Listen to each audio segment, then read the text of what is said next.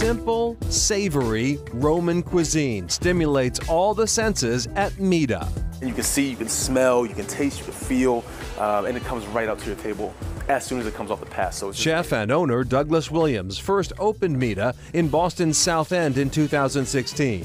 In June 2021, he expanded to this second location in Newton. This is the older, maybe more mature sister of the South End.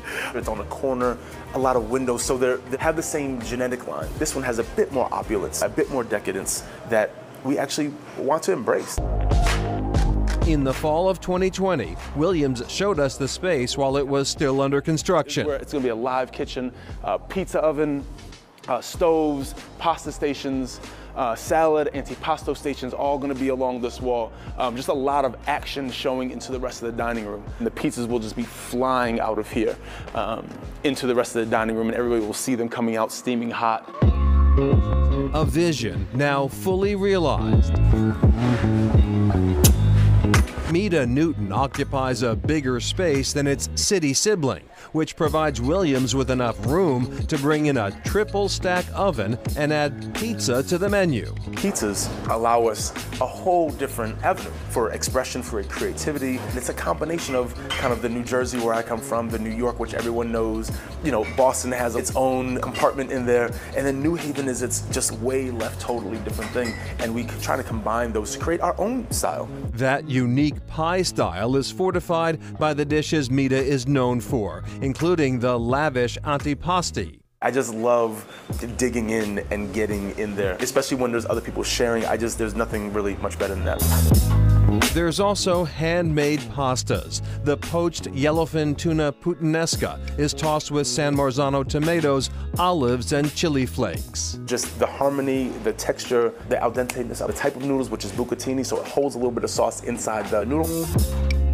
The Pacari Bolognese is topped with broccoli rabe and breadcrumbs. It's just one of the most simplest dishes, but it is so heartwarming, warms your belly. It is unreal. Meals meant to satiate the appetite and help guests reconnect to one another and the community. We're trying to make sure we involve ourselves and weave ourselves within the fabric of the city, not just the place and where we are, but within the emotional piece, right? Within hearts, within how people enjoy themselves. In Italian, Mita means generosity.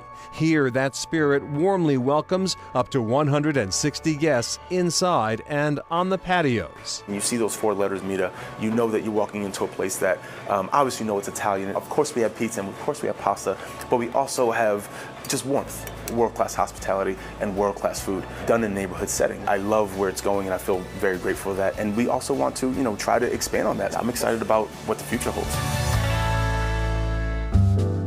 The same team that brought old world elegance to Contessa at the Newbury Hotel in Boston is behind a new culinary venture in Burlington, Parm. Parm is meant to be approachable.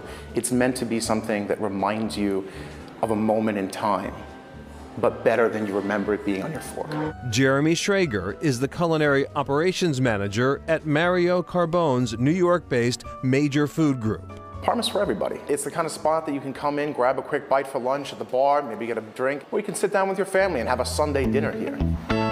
Located on the perimeter of the Burlington Mall, the menu inside features Italian-American soul food focused on the classics. We don't really live in an era anymore of invention. We live in an era of refinement. The food that we prepare is an elevated version of very traditional dishes you find all the time. Parm's meatball sandwich is served on custom-made sesame seed bread. You bite into it and you feel that blast of sesame, soft bun, really nice. The crispy chicken parm is served with a side of pasta coated in a special house sauce. We sell more of those than anything else. People love them. The rigatoni carbone is steeped in a spicy pink vodka sauce. When you come into Parm, you're here to have a meal that's going to make you smile and fill your belly. You're here to enjoy yourself, to relax. Major Food Group started with just one restaurant in New York, expanding to 7 cities worldwide in just a decade. All I'll say is that Major Food Group grows quickly, and when we find a space that we like, we move on it fast. We really are geared up to be here for the community. There's so much energy in this area. We're ready for it. Wow, and Parham likes Massachusetts because they're opening a second location in Boston's Copley Plaza in June. And back to Mita, they're thinking about expanding again as well. Chef owner Douglas Williams looking at East Boston could be coming your way.